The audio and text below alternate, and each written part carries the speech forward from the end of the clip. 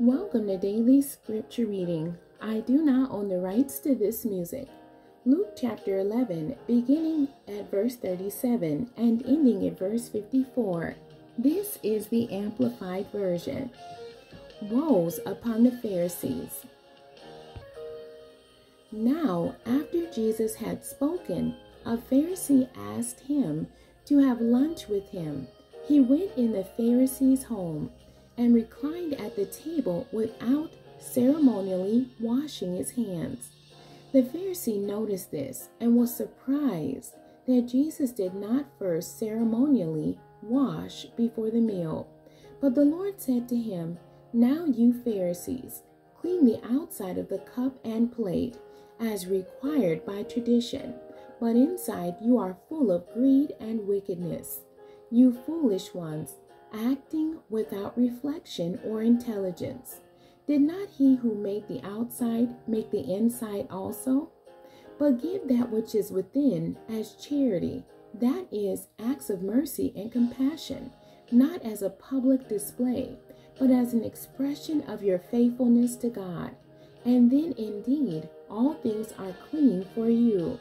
But woe, judgment is coming to you, Pharisees, because you self-righteously tithe mint and rue and every little garden herb, tending to all the minutiae, and yet disregard and neglect justice and the love of God.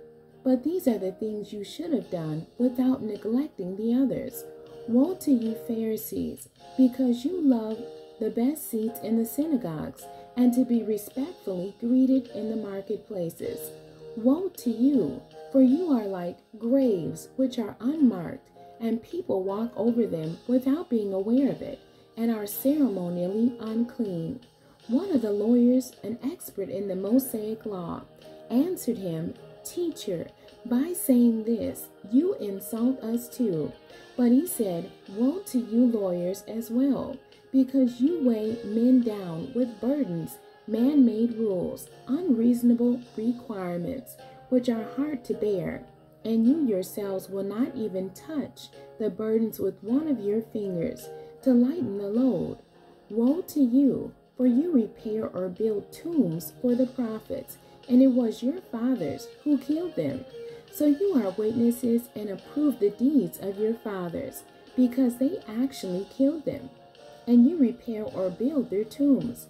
For this reason also, the wisdom of God said in the scriptures, I will send them prophets and apostles, some of whom they will put to death, and some they will persecute, so that charges may be brought against this generation, holding them responsible for the blood of all the prophets, shed since the foundation of the world, from the blood of Abel to the blood of Zechariah the priest, who was murdered between the altar and the house of God.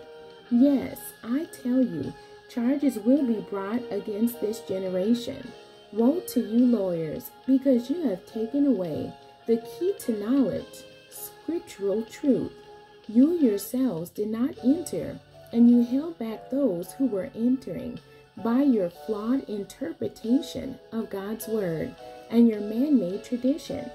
When he left there, the scribes and the Pharisees began to be very hostile toward him and to interrogate him on many subjects, plotting against him to catch him in something he might say.